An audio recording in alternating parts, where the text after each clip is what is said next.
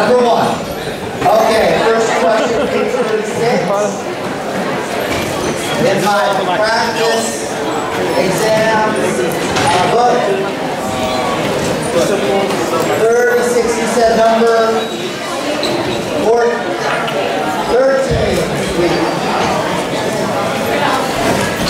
Okay, big pictures. All right, so you see the word pure. This is probably a Raoult's law. You can also tell that by there's two things together. And you get two pure pressures, calculate the partial pressure, and they give you the mole fraction. That's kind of nice. Okay, so you want me to just set this up? Okay, so let's remember the formula. I'll just go PA is the mole fraction of A times the pure pressure of A. We've got two compounds. We'll say propyl alcohol and isopropyl alcohol, I for isopropyl. Okay, and so that's 21.0. This is the pure pressure. And 45.2, so P naught for both of them. Calculate the partial pressure of isopropyl, so we want this. Above the solution, partial pressures are always above the solution, because that's what the gas is on. In which the mole fraction of the propyl, this one, is 0.25. Okay? I think I got it all. If that's the case, I could say that the partial pressure of the propyl alcohol is the mole fraction of propyl alcohol times P. There's a couple ways. This is maybe not the fastest way, but whatever, it's fine. Okay, so you can get the partial pressure of the propyl alcohol. That's not what they wanted. You can also find the mole fraction of the isopropyl alcohol. How do you find that one? Yeah, it's just 1 minus the only other thing in the solution. 0.7. This would be the fastest way to do it. PI is going to be XI. We just found that. Times PI naught. There we go. 0.75 times 45.2. That should be it. Okay, number 2. Yes? Do you have a page number for me? Oh, a winter what year? Winter 18. Okay, give me a moment to find that. Winter 18 is my exam. What number? 15A. This is page 14.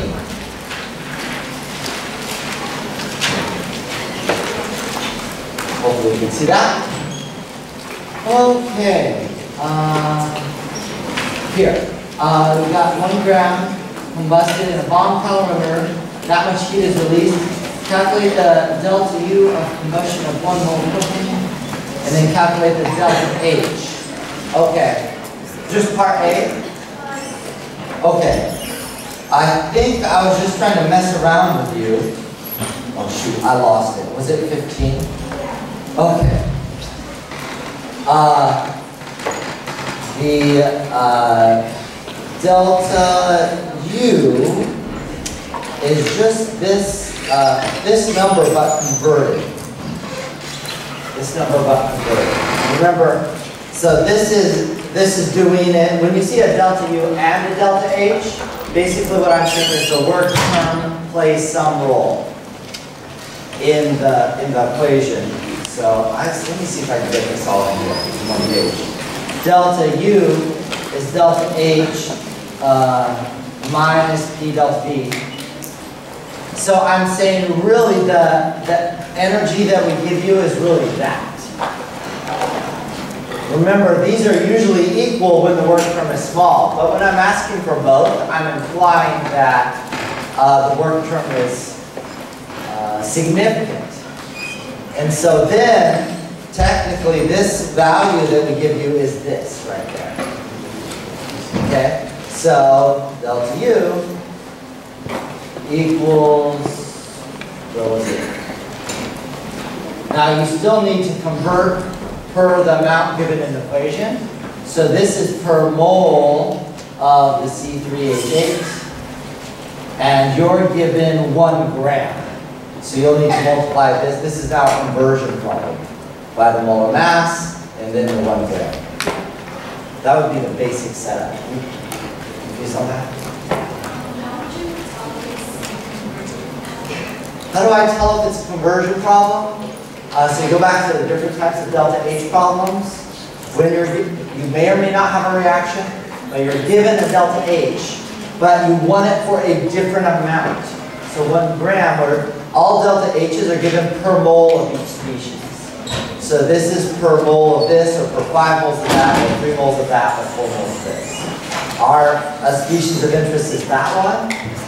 So this per 1 mole of that, I get the 1 because of the 1 in front of here when it's balanced. And so, but I don't want 1 mole, I want 1 gram. This would be a pretty classic conversion question. Okay? Okay, number 3. Yes, did you have a question on this? I have another question. Oh, you're like number 10 or something right now. Okay. Awesome. Way to go. Number 3. That question says I was hard on. This is a discussion worksheet. Oh, this is a fun one. Oh, what part are you on? C. Okay. I want to try to do this without these other parts. We'll see if that's possible. Okay, this is a discussion worksheet in my class, I presume. It looks semi-familiar. Okay, it has a big pressure of carbon tetrachloride and this dichloroethane. It gives you the pure pressure, so I'm thinking Raoult's law is coming for that pure pressure. The word pure is the key. And I have 2 components. If the mass of one is that and the mass of the other in this, the 2 substances boil at 75. Okay. So the first 2, it looks like you got right. You're set, they want to just find the vapor pressure somewhere else. So you're just doing a cautious clap run because you have 2 states. That looks good. Use your results from A and B to find the mole fraction of tetrachloride liquid in dichloroethane liquid. So you're going to use these pressures that you're given. It looks like you've converted the pure pressures.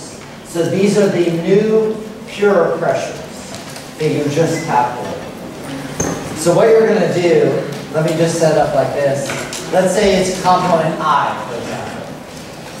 All you need to do, you already have this one right there, check. You've got that. That's what we did in A and B for each component.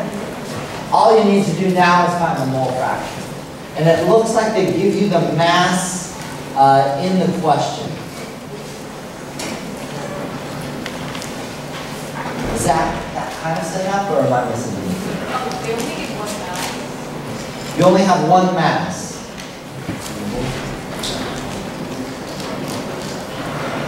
Oh, you only have 1 mass, that of the carbon tetrachloride. Is that right? Yeah. So basically, the mass of the CCl4, the carbon tetrachloride, you'll need to convert that to moles. So you'll have the moles of the carbon tetrachloride.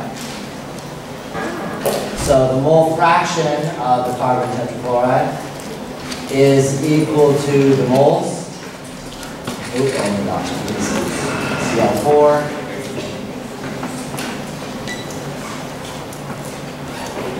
The one that you don't have is the, I'll put dichloroethane, the other one.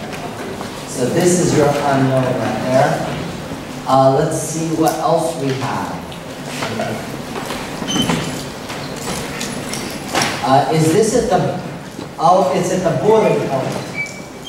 So you also know that, let's write this equation again. Again, you have this value. At the boiling point, this value is 1 atm. So I think you could back calculate to x. Is that okay? Okay. Awesome. Great question. I like that one. Okay. You can read. 4. It's 4. One's in a pass, but they had a question earlier I must have answered. Oh. I think it's in the practice exam, the third one. It's the conversion. It said, it gave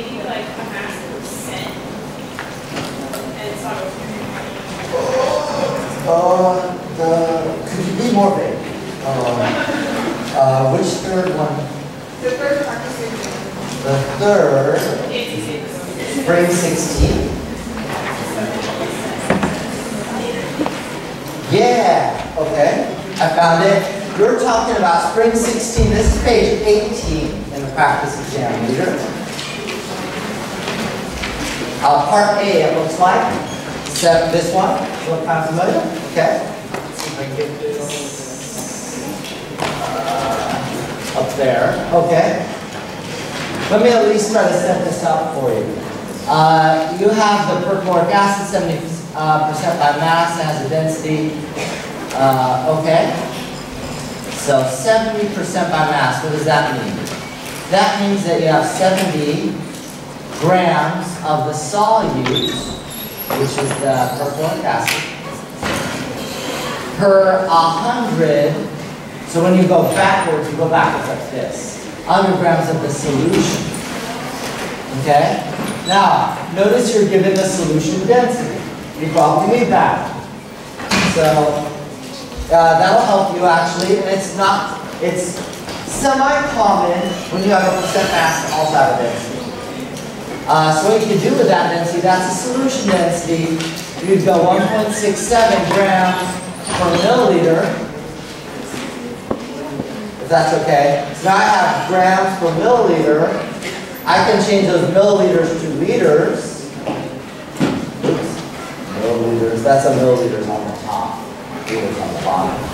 Okay, and then one more multiplication, I'm out of space, I'll do it down here. I can find the molar mass from the periodic table for HClO4. Now I've got molarity. Is that getting kind of woken up on this one? Okay, good. You're number 4, number 5. Yes? What year? Oh, that's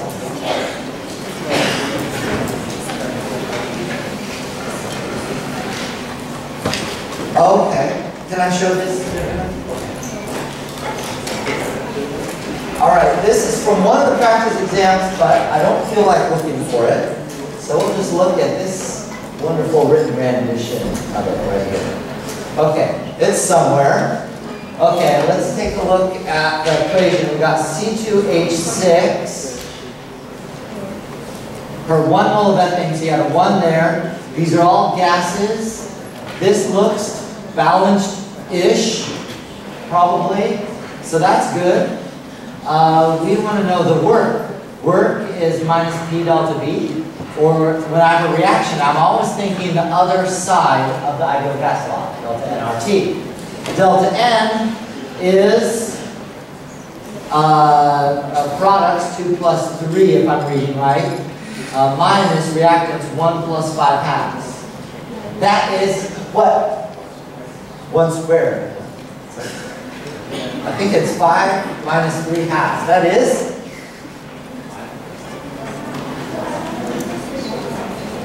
Oh, not 3 halves. That's 2 1/2, 3 1/2. Isn't it 1.5? Is that what you guys said? I agree if that's what you said. Okay. It says all reactants and products are gases. You just have to go with what it says. So then R is going to be 8.3145 joules per mole Kelvin. And then T is 273. No. No. What is temperature? 273 plus 273, because that's Celsius. Yeah, that's why it's a gas. Right? Celsius, so obviously. Okay, awesome. Cool. It's not balanced. Oh, well that's bad. What was not balanced? I missed it. 7/2. Oh, you want a 7 here? I'm fine with that.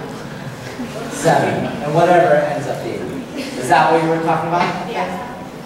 Love it. Okay, I'm going to give this back. Is that cool? Number 6. Oh, way over here. Okay, the opposite direction of where I'm going. What's up? Page 38. Give me a moment and I'll find that. You said 19? Woo, tasty. Okay, it is this one. Yeah, I know I'm excited too. Okay. Kind of like the setup and how it got there. Is that what you're looking for? Okay. Determine the missing combustion reaction and its enthalpy. All right. I'm going to do this the easy way, but there's a harder way. Okay? I'll talk about the harder way after we do the easy way. Is that good? Okay? The easy way was to carefully read the question and see that word right there. Combustion reaction. So I'm missing blank plus O2 goes through CO2 and water. Okay? So I put that adjective there on purpose. Okay? So you would go, oh my goodness, what could combust? And then you would see, well, I've got the carbons, they're in, this is overall. It appears up here. The H2 is up there. But this one right there, which is an organic and can combust, is not included anywhere. That one has to be in the second reaction because everything in the overall must appear in one of those three reactions. So I bet it's related to the combustion of that, and which is true. Let me write down here. So let's write the combustion reaction. Is this on screen? No, not quite. Okay. I'll let somebody else balance it, but this needs to be balanced. So we got that combustion reaction. You want to balance it, write it in the number 2 spot, right there where the question marks are, and then go through the normal procedure of, okay, let's go through each step. So I need the same, for example, C2H6 both on the same side. So I'd have to multiply this reaction in blue that I just wrote by the -1 and flip it over. That kind of process, is that okay? So you need to multiply for all 3 reactions. And then, here's the exciting part. Let's say we got those multipliers. I'm not sure. Okay, so I'm just going to take the multipliers that I have kind of pre-found. So let's say you find those multipliers. It turns out that the first one is 2. The second one I'm going to multiply by -1/2. Remember, I didn't balance this. So once you balance it, it might change what we thought was -1. And then the third one's going to end up being 3/2. Okay, so what you're going to do, I'll try to fit it up here. Delta H total, the overall, which is -250, will equal delta H1 times 2 plus delta H2, that's the one we don't know, times -1/2, plus delta H3 times 3/2. So you know total 1 and 3, you're going to solve for 2. That's the easy way to do it if you notice that word combustion. If you didn't, you're going to have a lot more pain in your life. What you would need to do is find out what is in the overall that doesn't appear up there, and also what doesn't cancel. So for example, C2H6 has to be up there somewhere. The carbon's up there, the H2 is up there, but we also need to see this CO2 right here, that one. That has to cancel because it's not in the overall. So it has to be in the second reaction. Same with the water. Is not in the overall. That'll have to cancel. So you're going to piece it together sort of like that. And it'll be a bit more painful. Is that kind of okay? Okay, your number 5, 6, 7. Yes? Page 13. 13. 9. Just the overall setup? Okay, setup. I don't have much room to write. I'll do my best, please.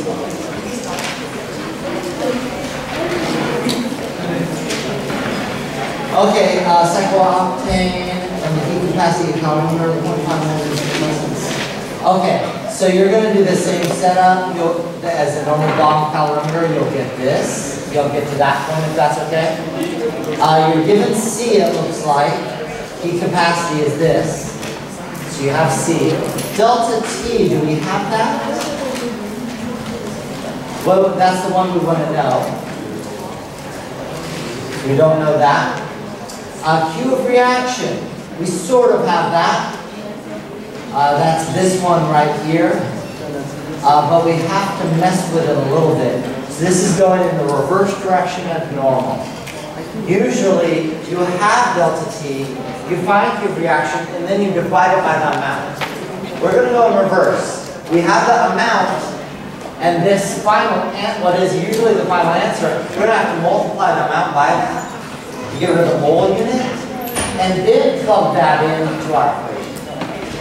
So you want to tell me if this works for you, if I need to write it down. Multiply these numbers right there. Get rid of the mole unit. Then put it in here. Again, the reverse of what normally we find Q reaction and we divide it by this number to get this number. Is that okay? So it's just going backwards. Okay? Okay, you were 7. Is there an 8? I know there's a 10. Yeah, 8. Yes. Spring 2011, page 41. 31. 41. Even better. Page 41. Okay, we're going to have to close up shop soon-ish. What number? 11. This one right here. You want a general like setup or something like that? Okay. What was this one? It was argon. Okay, per liter of water. So your STP, this is the old STP. What is the molarity of water? Okay, so this looks kind of related to a Henry's law sort of question. We have something dissolved in a liquid or water. Okay, something C equals Kp. Okay, aqueous cycle of argon. So at 20, it's at 1 atm. It's 33.7 milliliters. Okay, per liter of water, per liter of H2O. All right, then, what is the molarity in water that is saturated with air? So this is just argon, and this is air. Okay. So this is 1 atm.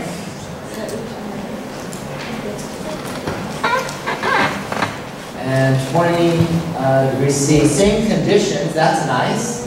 But air only has 0.934% argon. And that is saturated air. Okay. What you're going to have to do, they don't give you K, notice that? So, but you have kind of two states of sorts. K equals C over P1, C over P2. I'm going to do this quickly, hopefully it makes sense. Okay. You kind of want C2, you want the second concentration. The first, and then you have two pressures, really. You have argon at 0.934 really percent or pressure really that you can use in the second scenario, where in the first scenario it's really at 1 atm. So the first scenario it's all argon. In the second scenario there's just a tiny bit of argon left. And this is in percent, so you really have to move the decimal over 2 more places. So it's 0.00934 in the second one and 1 in the first one. So Okay, so you're going to use that ratio. Well, that was kind of quick, but hopefully it made sense. Okay. Okay, ask me more in a second. I think 2 more people to get through. Okay, yes, very quickly. Spring 2015, question number 16. Spring 15. Page 23. 31? Page 23. 23. Number 15. No, 16. 16. Bomb calorimeter, benzoic acid. You got the heat capacity. It's the same setup as that other one. This. Okay? You've got the heat capacity check. You've got the initial temperature. You want the final, again, you're solving for this, but for T final load. Q reaction is right here, but you need to multiply by that first and then put it in there, and then solve for delta T. Okay, again, that was fast. Ask me after if that was confusing. And then final person, I think, is up here. Yes? We go to 2013 spring, number 6. What page? I You don't know. Okay, 2013. Spring? Yeah. Number 6? Yeah. This one? Yeah. Yeah. X and Y, the vapor pressure of X and Y of 0.2 and 0.1. Okay, it's the vapor pressure. So this is a mixture. I'll just say this quickly as well. It's asking about the mole fraction. X, I think the mole, yeah, the mole fraction. So X is, can you see this? X, can you see it now? Yeah. EI over EI naught. Okay. So the larger, maybe I should say it this way. Well, I'll just say the words. It'll be a little faster. The larger the pure pressure, the more you're going to get in solution. Okay, so then you lead to a larger, whichever one that is larger mole fraction. Okay, sorry to end super fast, but our reservation is out.